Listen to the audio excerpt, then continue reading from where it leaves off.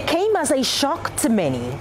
A viral video purportedly students of the Ghana Senior High School in Tamale occupying a toilet facility has caused significant outrage and fight back from the school. The headmaster says the viral video paints a wrong picture. And I want to reiterate this point.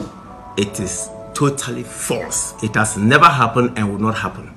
That has not stopped this from dominating social media conversations, with former President John Dramani Mahama getting involved. And Kodano Co School Omunya baby na Yawabe mu ni esi dormitories, you see administration block, you see lecture halls.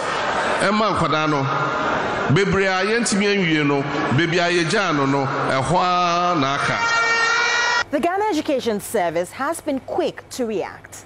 They've ordered a probe into the matter and asked the headmaster to step aside. As the controversy rages on, there's a bigger issue of accommodation and infrastructure in senior high schools begging to be heard.